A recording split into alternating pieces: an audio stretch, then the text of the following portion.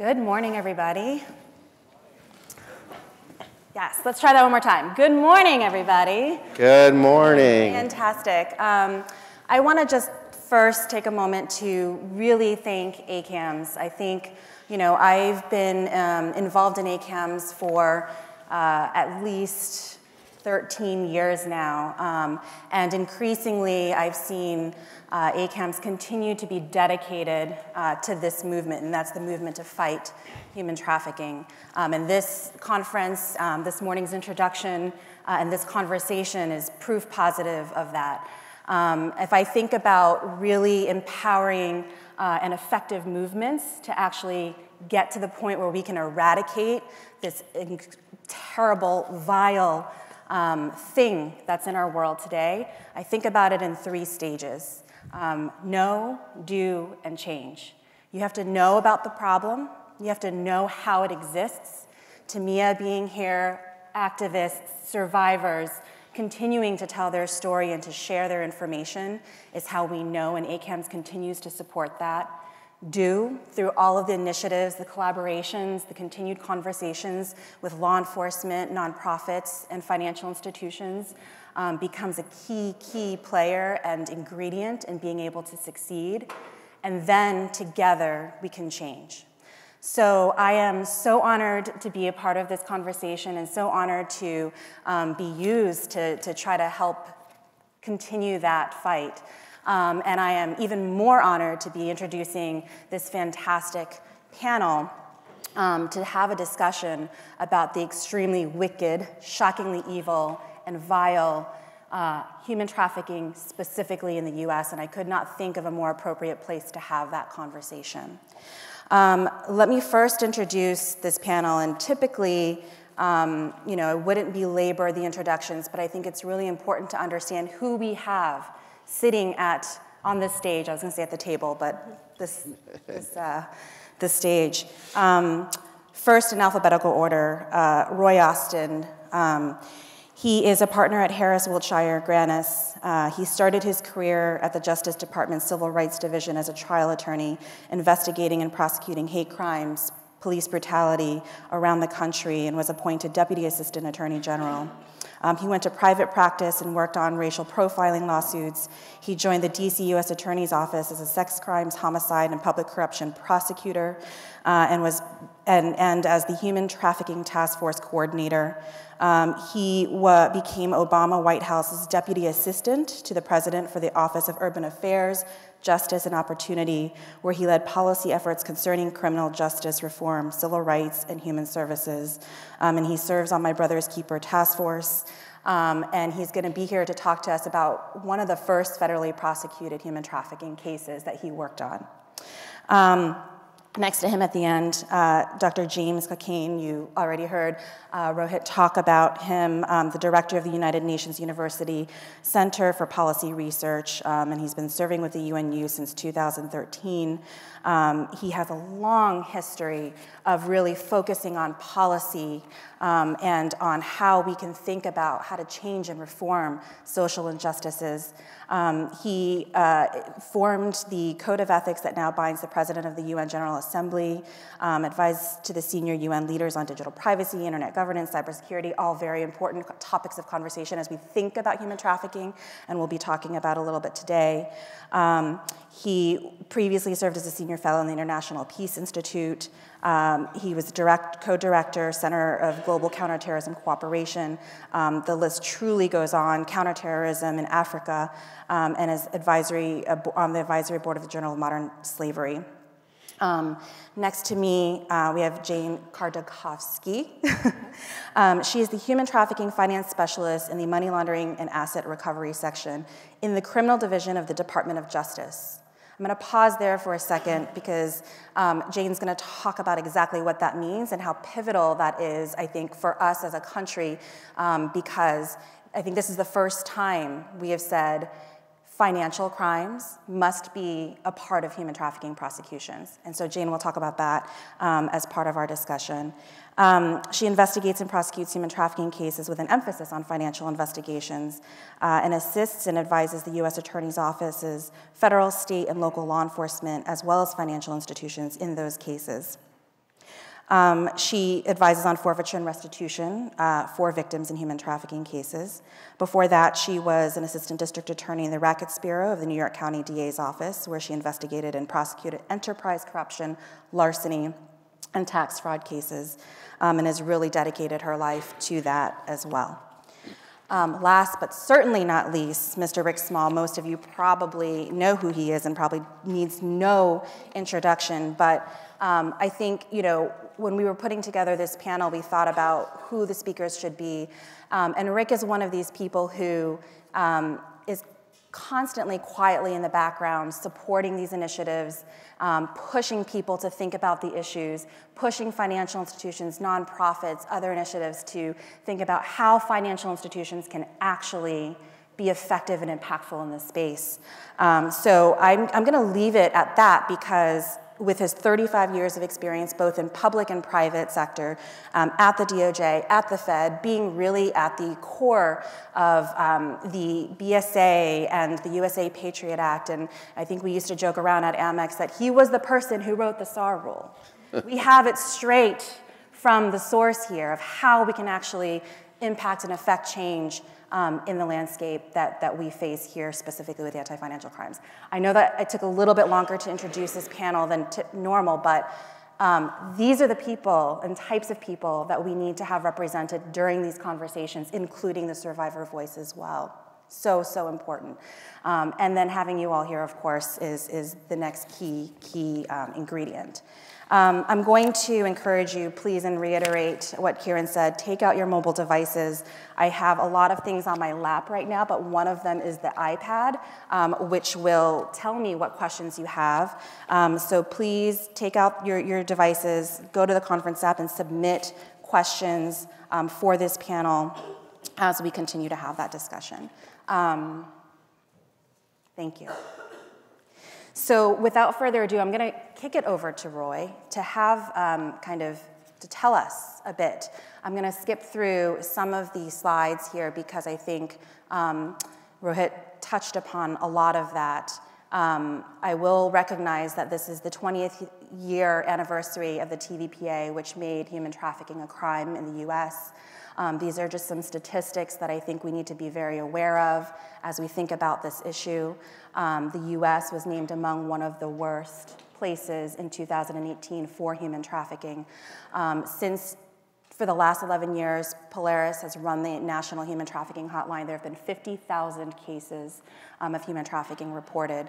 And then, of course, on the bottom left, human trafficking is now an internet crime. These are things that will be in your packets, part of the presentations. These are excerpts from the TVPA, which specifically indicate, and then we recognized 20 years ago, that trafficking is an organized financial crime and an international one as well. Definitions of human trafficking in the US specifically, I do want to make a clarification that the numbers that we quoted are specifically related to the US definition of human trafficking. The international definition is slightly broader and incorporates more, and Rohit mentioned the over 40 million people trapped in modern day slavery today. This is where we want to get to, right? Human trafficking currently is high profit, low risk, and we need to get to a point where it is low profit, high risk, and so we're having that conversation.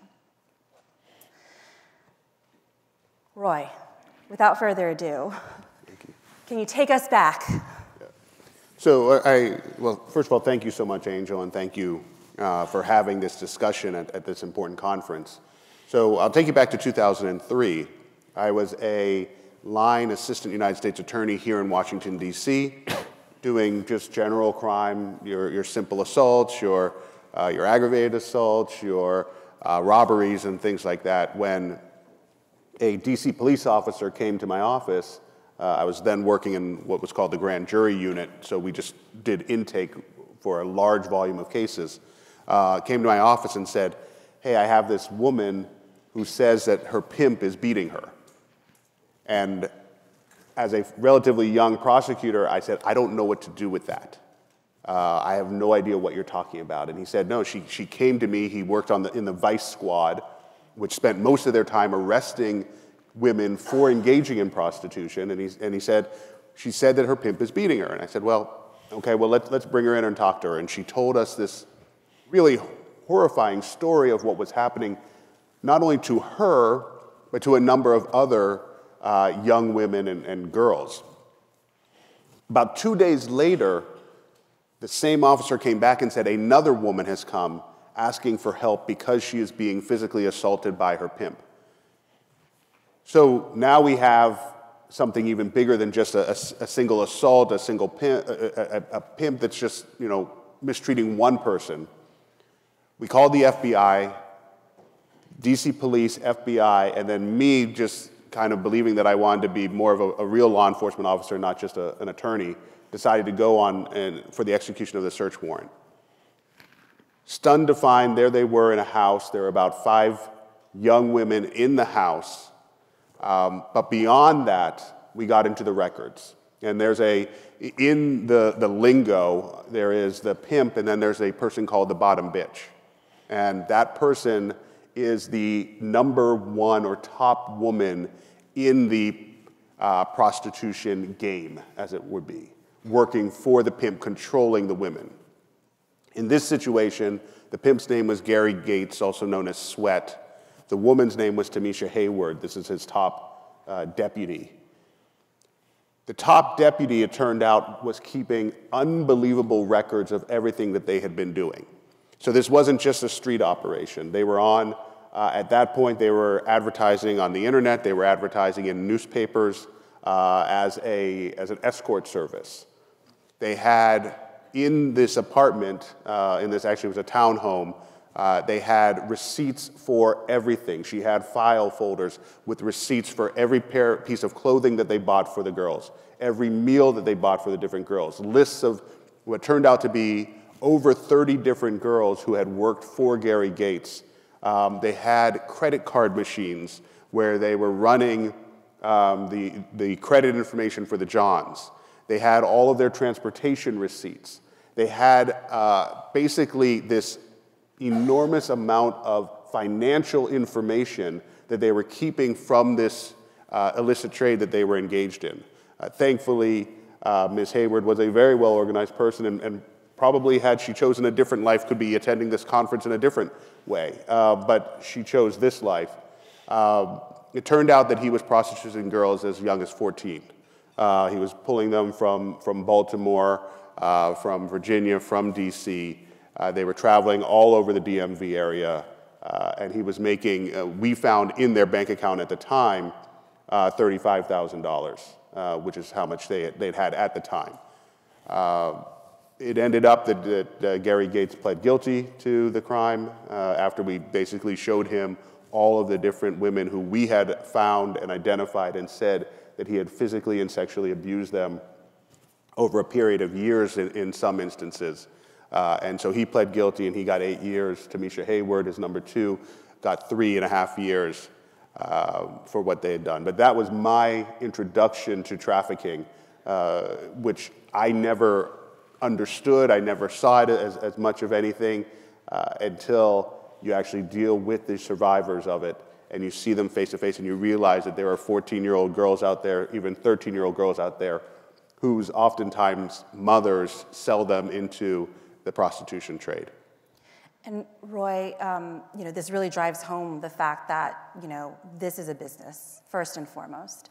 How did the records that you mentioned, how pivotal of a role did that play in the prosecution of the case and putting the case together? Can you talk a little bit about that? Yeah, I mean, the importance of the financial aspect of this was that it was a business. I mean, these girls, some of them, when you first approach them, they talk about how much they are in love with the pimp who is abusing them and how it is a relationship and how the stable, which is the group of girls who are together or young women who are together, how they love them like sisters.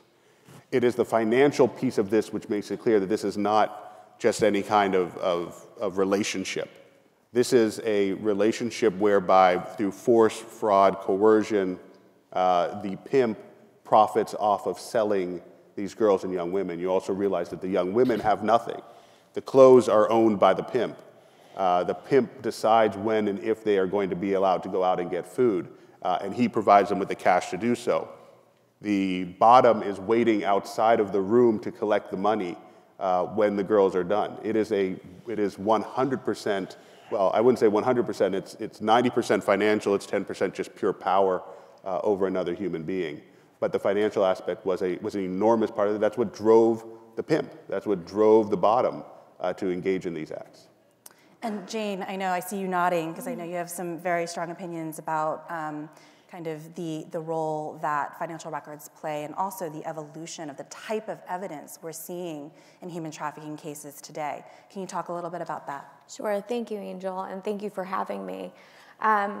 Everything that Roy said is absolutely true, even now. And being a trial attorney in the Department of Justice and having the opportunity and the honor to speak with all of you about the financial investigations and how important they are in human trafficking cases is really, we've come a long way.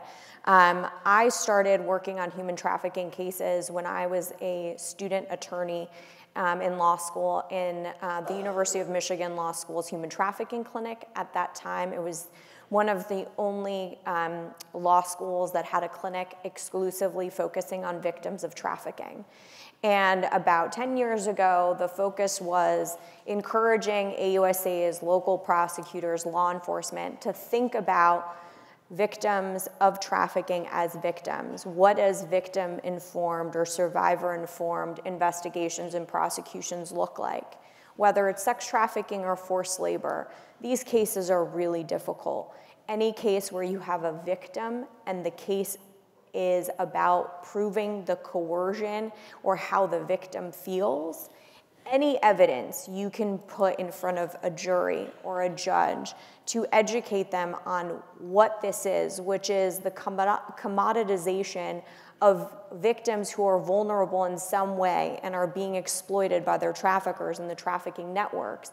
That's where the financial piece comes in, to corroborate their stories, to make it believable, not because we don't believe the victims, but to show the entire picture and how vulnerable they are, both by the lack of money that they're actually making and how they don't have liberties, but also the tremendous amount of revenue that's generated by this,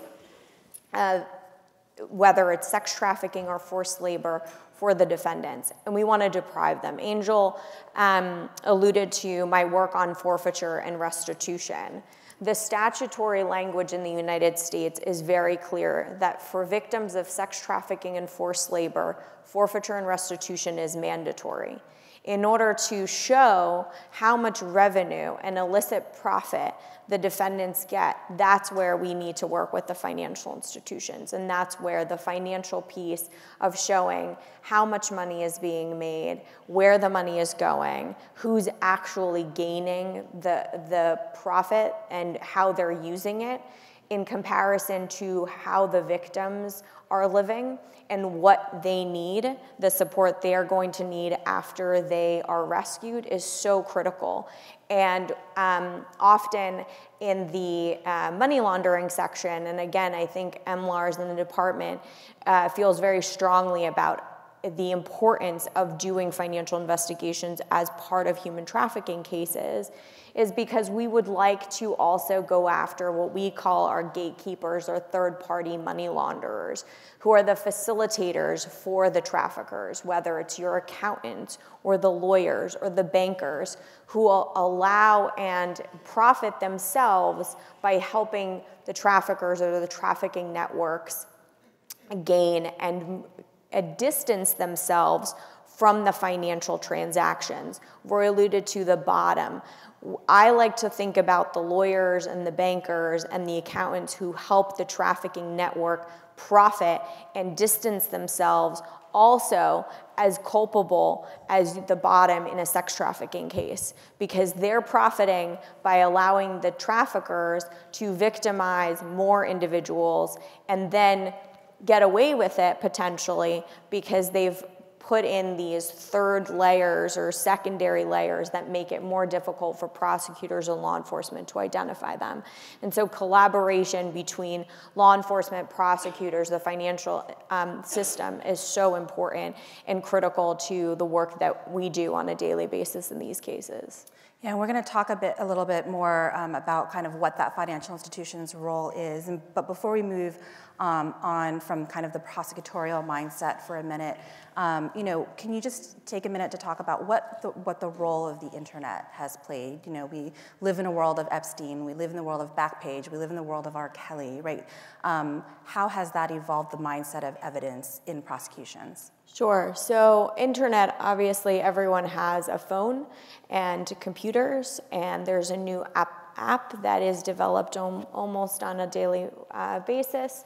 And there is a lot of talk about recruitment or enticement of children, whether it's on an app that seems pretty innocuous like Instagram, or in cases like Facebook with messaging where parents may not have access to what their children are looking at. Unfortunately, what has also happened, we talk a lot and there's a lot of discussion about encryption and how that affects law enforcement's ability to identify victims, proactively investigate cases. But the other piece of it, and we learned about this after the indictment and the takedown of Backpage, is that there are new advertising websites that are facilitating trafficking.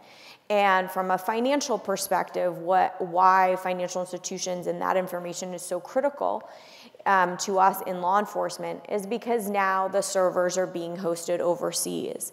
And within the Department of Justice, the Child Exploitation and Obscenity section works a lot on child exploitation, sex tourism cases. And what makes that difficult is the money is now also overseas or in countries that may not be as friendly with law enforcement in providing that information. And so we use the Egmont and FinCEN and work through other Department of Treasury avenues to find more creative ways to identify where the trafficking network's money is, but also where they're hosting the servers and operating these advertising websites. So as the defendants and our targets are becoming more sophisticated, I always like to say we need to be creative. We need to use all of the tools in our toolbox and work across, not just within the department, but with the financial institution, other departments within the government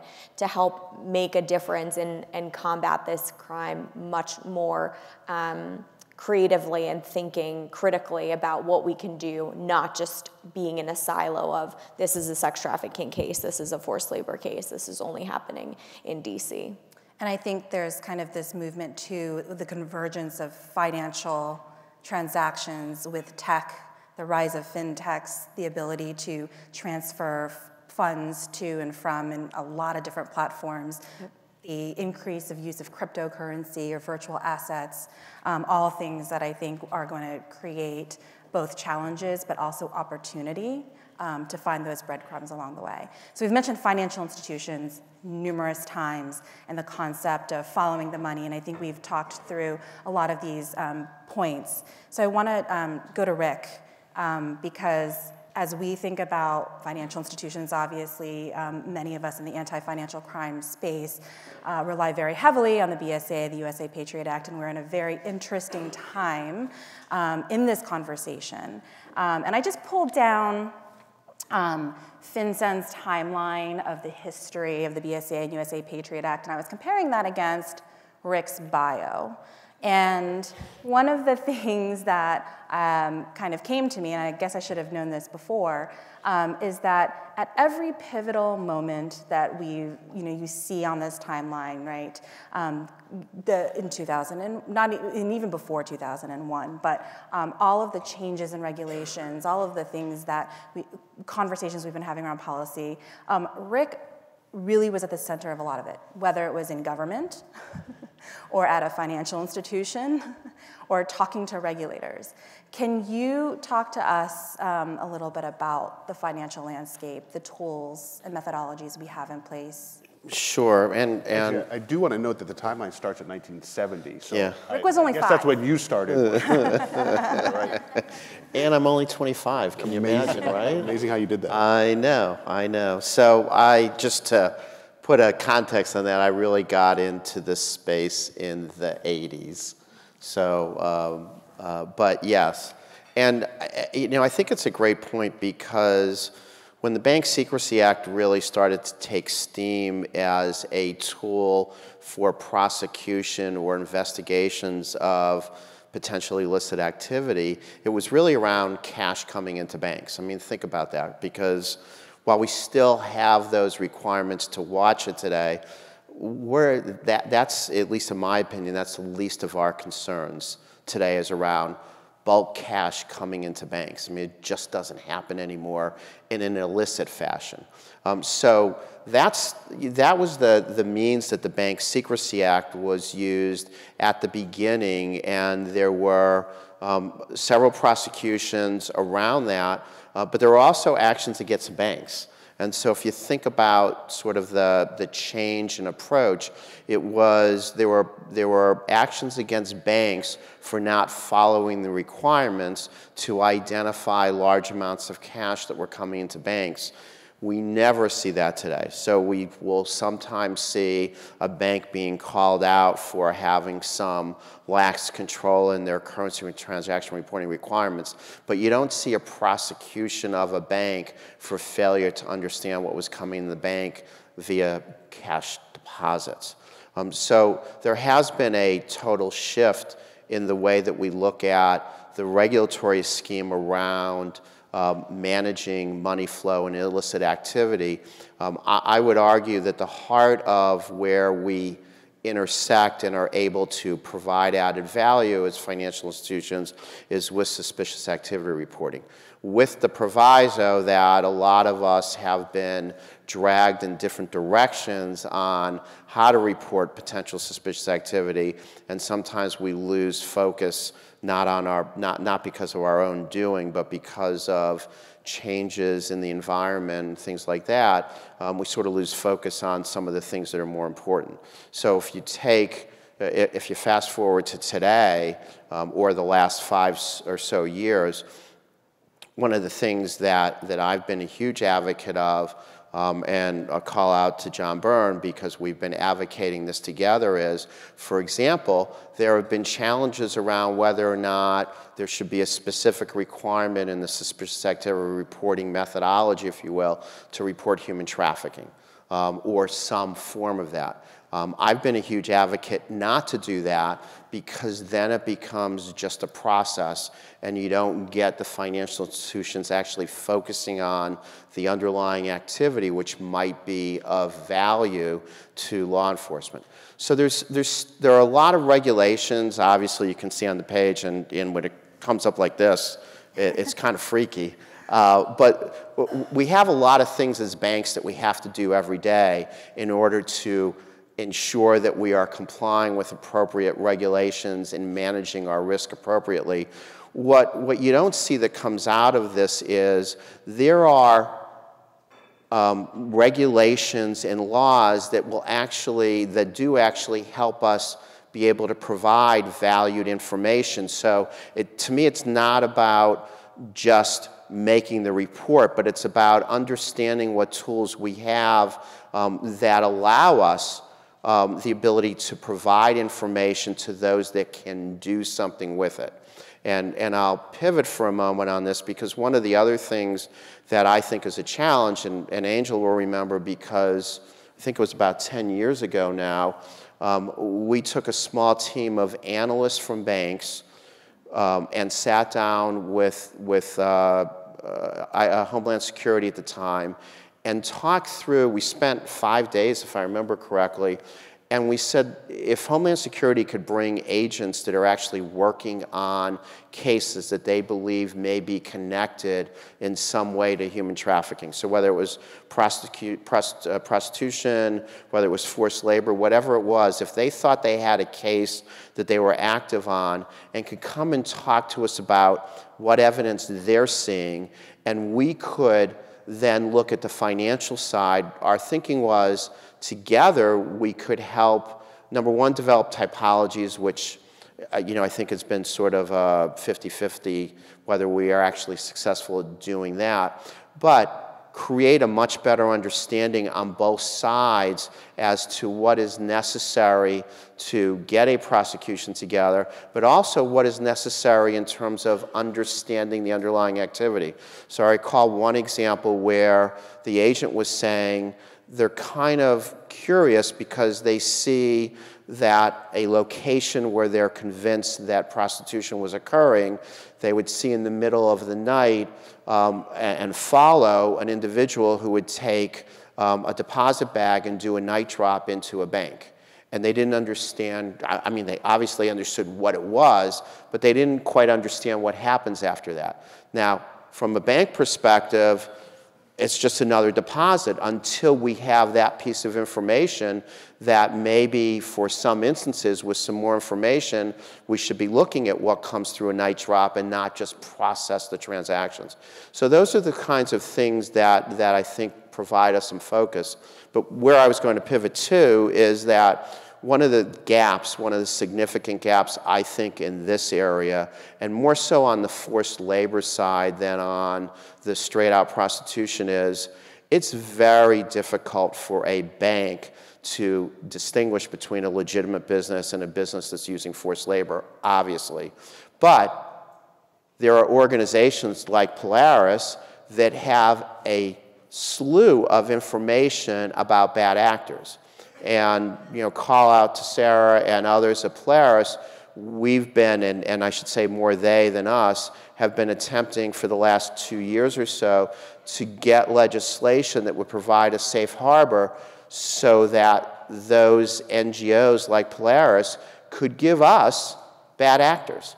And then, of course, and we've talked about this, as you all know, in the terrorist world for a long time. Tell us who the terrorists or potential terrorists are, and we will rip across our banks to find information.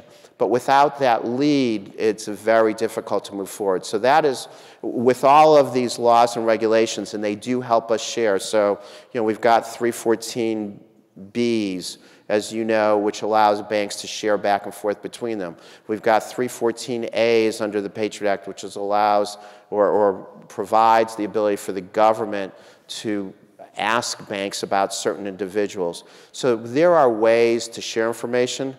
I would argue, though, that a lot of our sharing doesn't follow a regulatory scheme. It's because we are all committed and interested, and we get together and talk these cases through.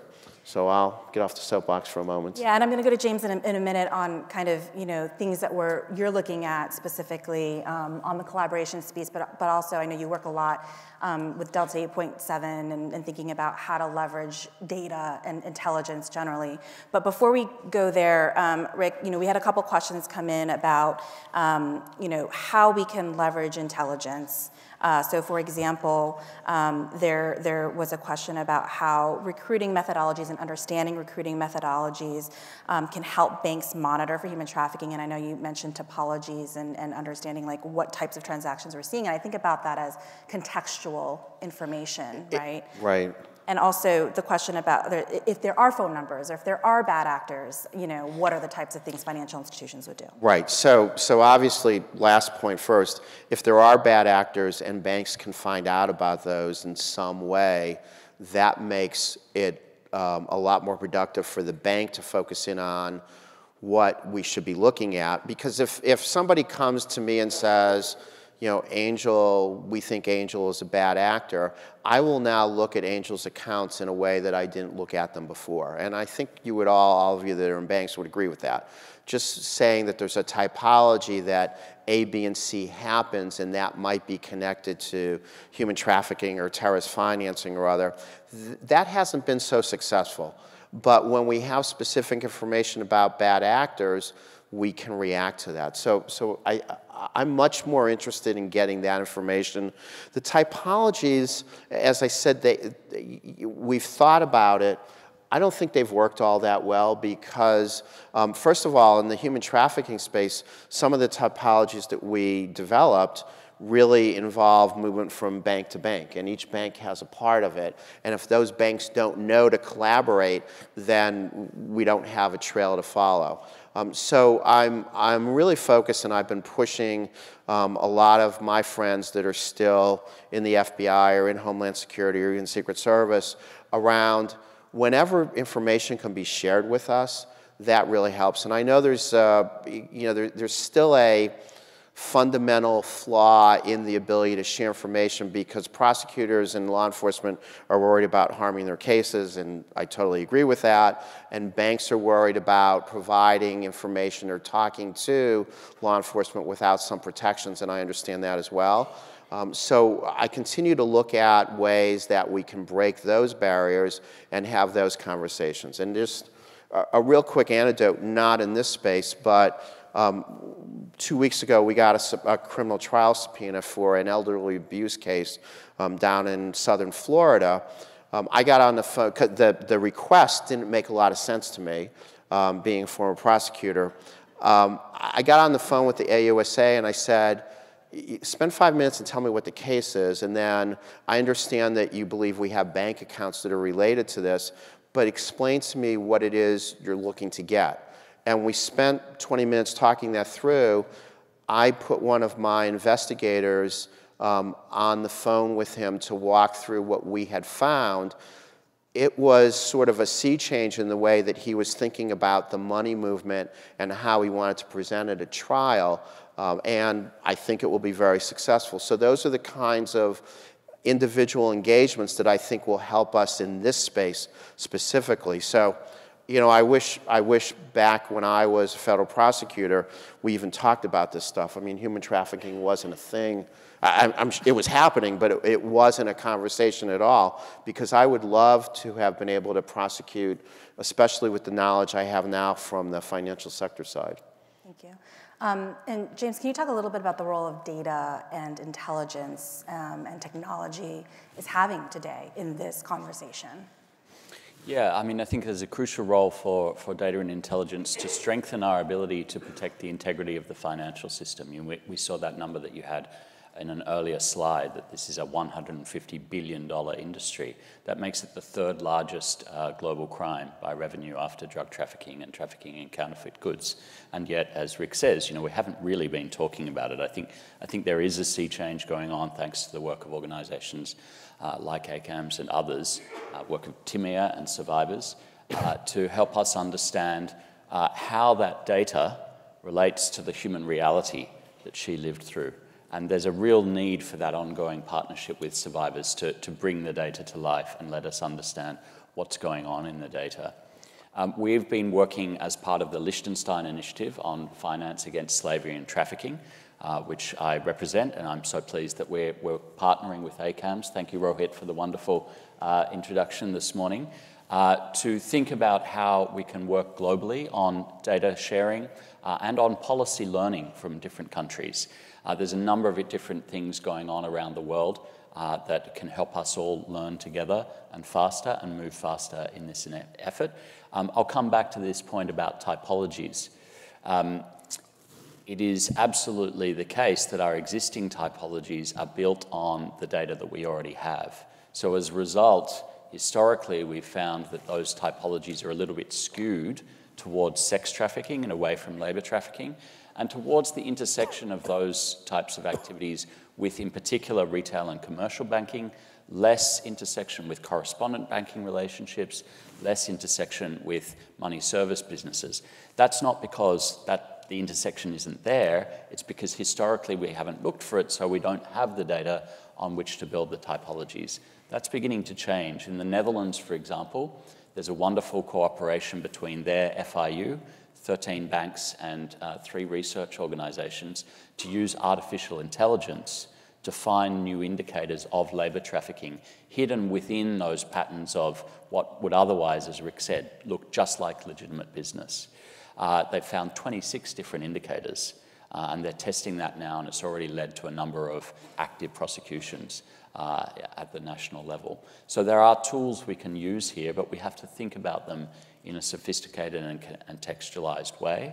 And I think it's very important that we learn from what's going on in other jurisdictions as well, and how policy frameworks can enable that data. So, for example, you encouraged us, Angel, to be a bit interactive. I might, for example, take a little bit of issue with Rick's point about whether one should have a checkbox on suspicious transaction reporting. What we've seen in other jurisdictions that have adopted that approach is a 900 to 1,000% increase in the reported incidents from reporting entities to the FIU. Now, I don't disagree that that can very quickly turn into exactly what it sounds like, a checkbox exercise.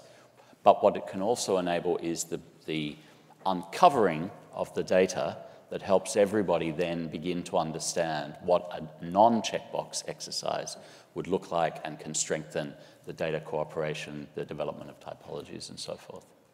And I think there's a... Do you want to? So I get a rebuttal? Yes, of course. So point well taken. From a U.S. perspective, we're going to have 1.5 million suspicious activity reports filed in 2020 at a minimum.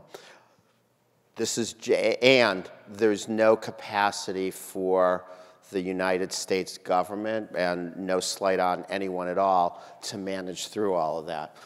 So when banks are focused on looking for activity and calling it out, not because it's part of a process, you don't get 10, you get the one that is of importance. At least that's been my perspective on this. In a number of instances, and not just with human trafficking, I will pick up the phone and call somebody when I have something that I think is of significant interest in this space or any other space, and not worry about the SAR filing. But I do think that for a lot of institutions that have a lot of requirements that they have to follow, the checkbox just says, well, you know what, it could be, it might not be, I'll check the box, I'll file it, which is the right approach, so you don't get into regulatory issues. So that's my reasoning. I think in a lot of other countries that don't have the size of the financial sector that we do in the United States, that might make a lot of sense to have a requirement. And I think there is a very delicate balance between getting data and getting the right data with which to build these topologies and intelligence. And I think a lot of people kind of in the technology and data space just say, give me everything. I'll parse through that and I'll figure that out, and we'll have that conversation. We'll reach out to the banks, we'll reach out to the investigators to say, hey, I see this anomaly, let's have a conversation about that. And I think we have a long way to go there, but I think that conversation is starting. We have some questions about labor trafficking, and Roy, I know you wanted to talk about this, and everyone's already mentioned it at some point. It is becoming a very, very specific focus in the U.S. Roy, can you give us a little bit of context around labor trafficking? Why has it been, something that hasn't been at the forefront so much when we think about human trafficking in the U.S.? So I headed up, or I supervised the unit in the Civil Rights Division that was working on trafficking cases, and we found that we were really doing much more in the sex trafficking space than we were in the labor trafficking space, an enormous difference. And then similarly with Polaris, we've seen the same kind of thing, where so much emphasis is being put on the sex trafficking piece and so little is being placed on the labor trafficking. And there's just been a number of challenges with, first of all, what is sex and what is labor? Is a huge question, because if you look at kind of the street prostitution thing, it's really a combination of sex and labor. The women are being forced out there to work. If we look at what's happening in the numerous brothels and massage parlors, it's a real overlap between what is sex and what is labor. we usually think of, and most of the labor cases that we were finding were kind of the international nanny being brought over with a diplomat's family and being forced to work and not being allowed out and having their travel papers held and taken. That was kind of most or a significant portion of the labor cases. When it came to kind of the agricultural and the big labor cases, one, they're just very, very difficult to bring together.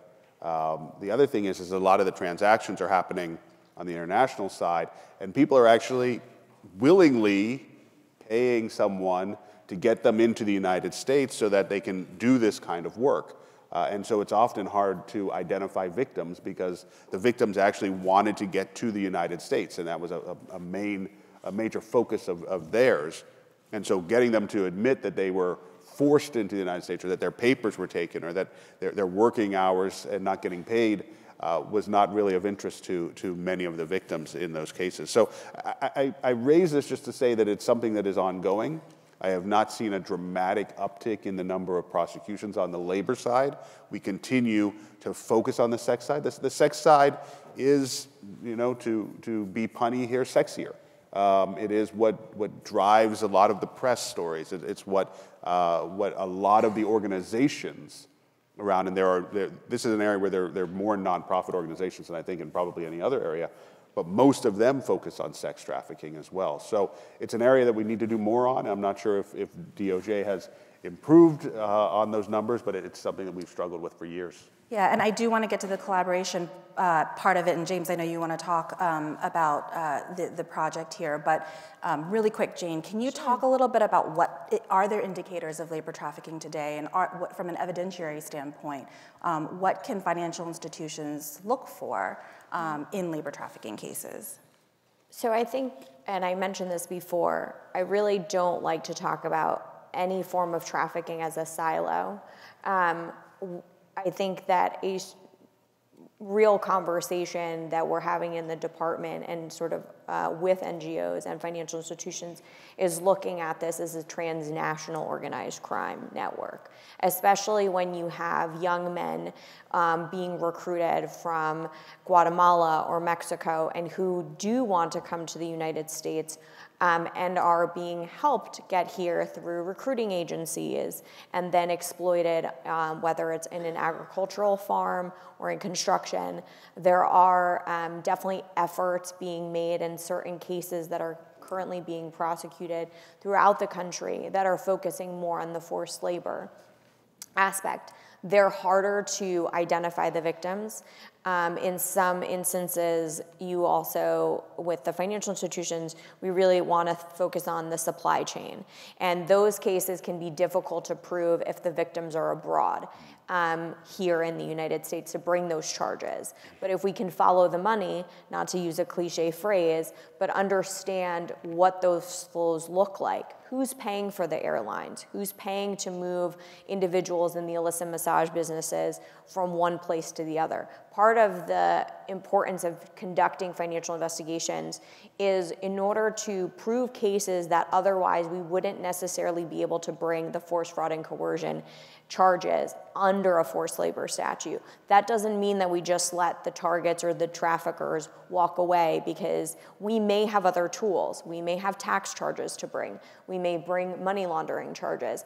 And that's where looking at how is the individual getting into the United States, where are they living, who's paying for those homes, and often agents want to be in the field. And one of the amazing things about, and this goes to the collaboration, is we have a lot of other agencies like the IRS, US Postal Service, inspectors, who can do a lot of the financial investigations part while you're doing the physical surveillance to understand, are these men or women being housed together? Do you have a nail salon and a restaurant, both cash-heavy businesses, but they're owned by the same people? Are the landlords just looking the other way because they're being paid in cash? I want to touch a little bit about the SAR reporting, because I deal with leads and I get calls. Talking to people is really important. It's important even if you're law enforcement to law enforcement. in transnational organized crime cases, in these illicit massage businesses, in these forced labor cases where men or women are being moved from Georgia to work on farms in Ohio or Missouri or Wisconsin, it's really important that law enforcement speak to each other, that I, as a trial attorney based in DC, speak to the San Diego AUSAs, but it also means that someone in Bank of America or Wells Fargo knows to pick up the phone and call myself or the AUSA and say, look, we're seeing that 140 customers with Bank of America or Wells Fargo have one address listed, and it's a P.O. box in a completely unrelated country or state, and we see a lot of transactions. Those are things we want to know. It might not be human trafficking, but most of the time, traffickers aren't just trafficking people. They might be involved in drug trafficking, they might be in weapons trafficking, and so we want to think about it as a global issue in the United States so we can prosecute them accordingly. Thank you. Pivoting to collaboration, I'm going to hand the clicker down there to James to take a few minutes to talk about the initiative, and then back to Rick and Roy to talk a little bit about collaboration generally in the industry. Thanks, Angel. Yeah, I think that the bottom line here and what we're trying to achieve with the Financial Sector Commission, which has now spawned FAST, Finance Against Slavery and Trafficking, and you can learn more about that at fastinitiative.org. The bottom line is around collaboration. How do we work together globally to equip each other with the data, the knowledge, the tools to be more effective in our efforts to tackle this problem? One thing I do want to emphasize is that there's a real commercial reason to do this. It's not just a question of being a good corporate citizen or effective law enforcement. There's a growing financial and regulatory risk for firms, including financial institutions, that don't tackle this problem. We have disclosure legislation in California, also specific Modern Slavery Act disclosure legislation in the UK, in Australia, now under consideration in a number of European and Canadian jurisdictions, that requires large firms to find these human trafficking risks, not only in their supply chains, but in their lending and investment portfolios, and then take steps to address it. In Australia, just recently, one of the 4 largest banks lost its CEO, half its board, and a fair chunk of its share price as a result of finding by the AML regulator that there were 23 million violations, some of them linked to child sex exploitation online overseas. So this is beginning to have real material risk and get the attention of the C-suite in a quite strategic way. So this commission was formed by the governments of Liechtenstein, Australia, and the Netherlands, with a number of participating banks, financial institutions, anti-slavery actors, to think about how we can equip each other with that data, knowledge, and tools to allow us to be more effective in our work to achieve better results. The result was a blueprint, which I believe is going to be distributed in the break, and you can find it on FAST Initiative, with these 5 goals, 5 different areas, each with 6 different actions. I think we have them on the next slide in extremely small print, but you can find that online. 3 things per goal, 3 actions you can already undertake right now. 0 barriers to entry, the tools are available, the processes are known. 3 things you can do in each of these areas. And the ones that are most relevant to AML and compliance are those first 2. Compliance with laws, goal 1, and goal 2, knowing and showing human trafficking risks in your business and in your business relationships. So that means also your lending and investment relationships. And then the right-hand column are 3 initiate actions or 3 reach actions where further work is needed to make sure we have strengthened tools and capabilities. So for example, if you look at the very top right there, one of those actions is about developing transactions analysis tools, exactly as we were talking about earlier on the panel. How do we strengthen the tools we have to make sure that we're actually finding the cases of human trafficking in all of its glory is probably the most inappropriate word in this case, but to find those labor trafficking cases buried in the 3rd or 4th tier of the supply chain of a firm that we're banking, for example. So there's a lot going on. We're very pleased to be working with ACAMS and to have the ACAMS pledge, which gives you as ACAMS members the opportunity to indicate your commitment to work towards these goals. ACAMS is developing in a very exciting fashion, and rather quickly too, a human trafficking online certificate, as Rohit mentioned, that will be available free of charge to help equip members with the knowledge and the tools to undertake this work. And you can find other implementation tools already available online at FAST Initiative, including a risk mapping tool and a tool that we developed with the Organization for Security and Cooperation in Europe, which provides financial investigations advice based on about 20 different documents that have been published in the last 5 or 6 years, looking at how to do financial investigations in this space. Here is a little animated slide showing us the implementation toolkit. This is the risk mapping tool. You can go online and work through a series of questions to begin to understand where might your bank or your financial institution potentially be exposed to modern slavery and human trafficking risks. It's just a starter to get your feet wet and help you understand which risks may be most salient and potentially most material for you. So we're really excited to keep working with ACAMS in the months ahead, and we'd love to hear from any of you that want to be part of this initiative, or indeed the initiative we have to provide survivors access to bank accounts. We're working with 13 banks around the world, including Truist and others here in the United States. Survivors often find that once they escape, they have struggled to get access to bank accounts because their name is associated with a red flag, or because their bank account has actually been deliberately hijacked by a trafficker as a vehicle for money laundering. So it's very important to find ways to give them the chance to get back on their feet. If you don't have a bank account in the modern day and age, even if you have a job, it's frankly pretty hard to maintain a stable existence. So that financial inclusion is a really key part of the answer here as well. Absolutely. Again, this is a human problem, and a lot of the work that we're doing is really based in trying to bring that element back and focus on the humans involved in this. Thank you so much for that. Rick, you know, when I think about this space and the role of the financial institution, I think about, you know, transactions, topologies, intelligence. The things that I'm putting up on the slide now are all resources that financial institutions, law enforcement, anyone who's in the anti-financial crime space have to think about. How do we create programs in place, right, to help tackle this? And these are all the different types of partnerships and organizations, and this is not all of them, right, that are focused on financial disruption to eradicate human trafficking. Can you talk a little bit about you know, how we leverage all of this intel and how we can turn that into topologies? And I know we only have less than a minute left. So real quick, so the FAST program is great.